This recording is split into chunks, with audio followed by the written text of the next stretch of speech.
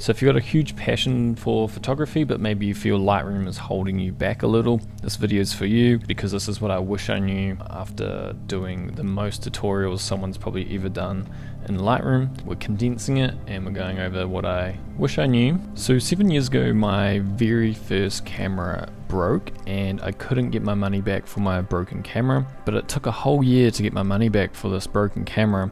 So I was there just practicing editing in Lightroom. That's when I started my YouTube channel, and 1,000 lessons on Lightroom later, 7 years later, this is where we are. So if you share the same passion for photography as me, it's a really big role in today's age, and the gear is becoming less important. Creating mood with your photography or unique styles, signature looks is becoming more important to separate each other. That can take so many years to master. So diving deep into Lightroom was the best decision of my life, because I've dedicated the last 6 or 7 years to mastering Lightroom and putting together the best educational platform for it. One of the best decisions of my life, and maybe every photographer's best decision, would be to master Lightroom. It's 70% or 50%, depending on the photo, makes or breaks photos. Camera gear is just not as important as it used to be. It's becoming all about the editing, unique styles, signature looks, standing out from other photographers, and editing is really where we can do that the most. So here's a few things I just wish I honestly knew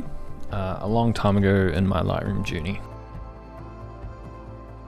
Layers within Lightroom, like the tools down the side, there is a correct order to use them, or tools interlink with each other, and it can get very confusing when tools are affecting each other in a way you don't expect, and that really leads to Lightroom just not doing what you want Lightroom to do.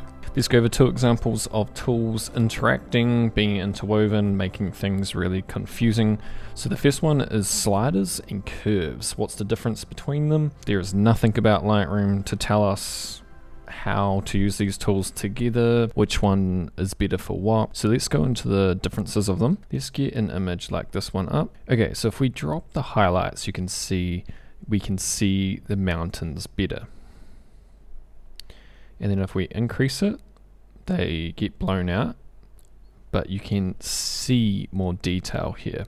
If we drop here, the image kind of just gets darker, and we necessarily don't see as much detail. So if you want to see the mountains back there, drop the whites, drop the highlights, or drop the exposure. And then, but if we were to do that in the curves, you can see how we're not necessarily getting detail back there, but highlights and whites, we see more detail. So let's do this in the shadows. Let's say our image is kind of dark. If we want to see more detail here, you can bring up the blacks, or you can bring up the shadows.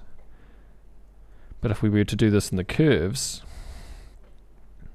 and we have something like this, it's just going to give a fade to our image. There is no way to get this effect with the sliders here. You need to go watch the free trainings if you don't understand curves and the sliders. This is about the difference of them. So now we have a fade, and there's no way to achieve this fade using the sliders here, because the sliders would just increase detail. So some people say, and I used to say, that the curves does not bring out more detail, but sliders do. It's not necessarily true though. I see everyone else saying that as well.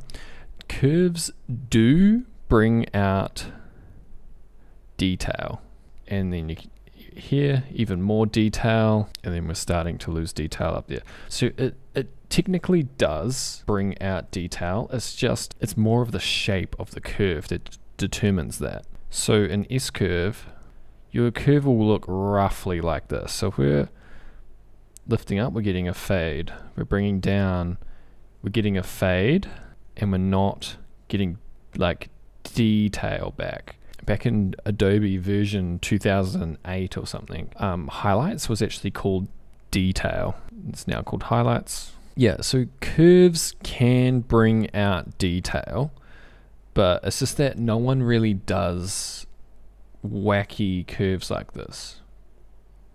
Okay, so that brings me to the next point, where curves is very much about your style, and then exposure up here, all these sliders, is a bit more about exposing the image correctly, fixing exposure, and then curves is a bit more putting that unique style to your image, I'd say. But bringing down the highlights and whites and blacks, these still contribute to style. It's not 100% just exposing your image, correcting your image. It's got a decent amount to do to your unique style, but I'd say curves is even more so.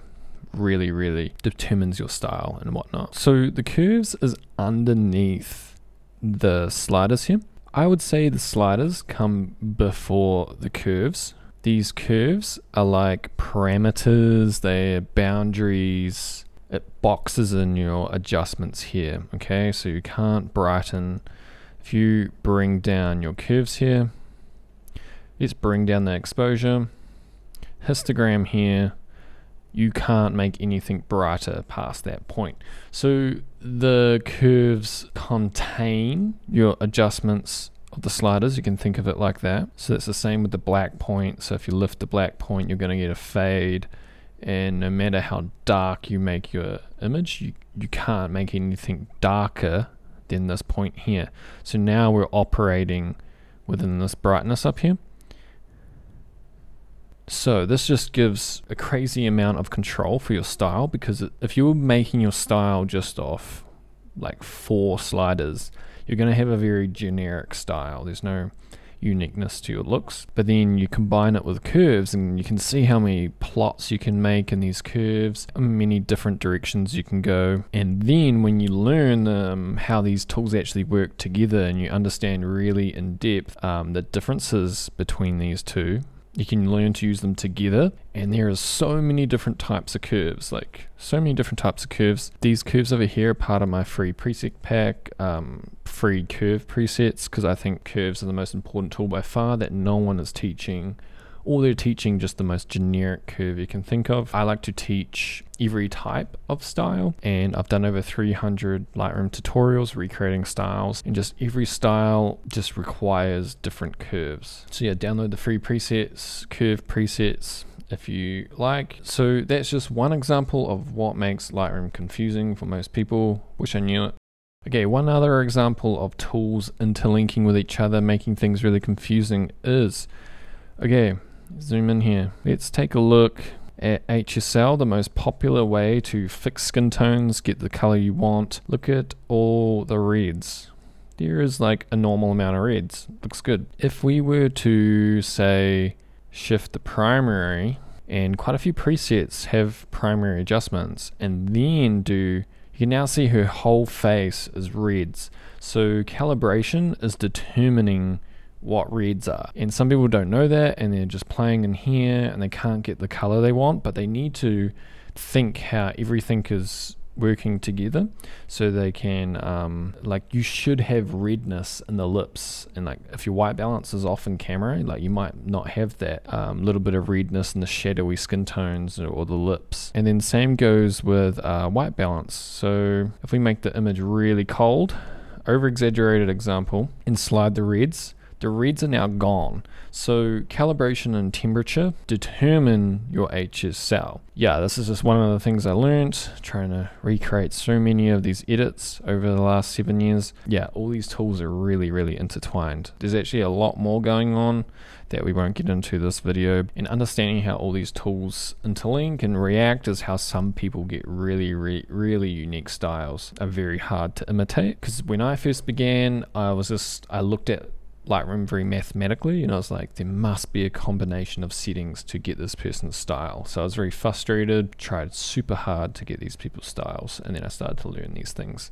Self-teach myself, honestly, because yeah, Lightroom is just full of tips and tricks out there, and no one's really diving deep into how to create styles, color palettes, reasoning of color and stuff like that, methods of editing, systems. It's all like tips and tricks and over editing and just ridiculous stuff. You can think there's just an endless amount of styles and combinations you can do, and then we cover them all in the course, because every other course I know of in the world for Lightroom only teaches one style, one perspective, And this inside color and editing mastery, we cover just every style you can think of, because there is so many styles, so many perspectives you can edit. That's why I've got so many guest editors teaching. And then I really enjoy seeing all these guest editors teach as well, because I'm still learning myself even after 1,000 videos now in Lightroom. I love looking at people's styles and being really surprised on how crazier S-curve they're using. A lot of you guys like my YouTube lessons 5 years ago, 3 years ago, but I was just guessing in a lot of those tutorials, and that's why I really love that inside coloring and editing mastery. We have the actual photographer teaching us, and it's not me guessing, because yeah, matching one photo is very, very different to matching a feed. Like, I can definitely match other people's photo for one photo, definitely, but that doesn't mean that those edits will translate into a nice cohesive feed. But it does if we get the actual source of the photographer's edit and how they actually edit, and it's not me guessing like my last 300 Lightroom tutorials. Differences in curves. So there is no right curve or wrong way or the best curve. I see a lot of YouTube tutorials out there. They're doing a lesson on curves and they're preaching a certain type of curve. It completely depends on the style you want. There is so many different curves. I'll put some on screen. Look at this curve, look at this style, look at this curve, look at this style. So completely depends on the style you want. So you need to learn what the curves do, like how they scientifically work, and then it's about learning styles, because what you do with the curves completely depends on the style you want. When I was learning, I was frustrated, or I was confused when I thought an S curve was the best curve. They're so dependent on the style you want. But yeah, hopefully these images here gives you an idea of just how many different curves there are out there. I've got free curve presets, I've got free curve training, so we're not going to cover that here in this. This can get a bit advanced, but yeah, you need to understand how color reacts in different lighting scenarios, and then it changes your approach in Lightroom. So when you learn things like mastering curves, you learn how to place colors in your image where you want. But the curve, if you don't know already, that uses brightness to place colors. So depending on how bright your image is, where you are placing those colors. Are you targeting the skin tones? Are you targeting the shadows? Are you working in highlights? I just throw this one in there because obviously my last 300 Lightroom tutorials, I was just trying to match one photo. After doing like 100 tutorials, I realized how important this is, and I started to self-teach myself how to get people's feed photo to photo. So it's the only course in the world teaching more than one style. It's got every style you can think of. Every other course I know of, it's only one style, it's only one perspective. But if you want to find your own style, you need to take in different perspectives. And yeah, catch you in the next one.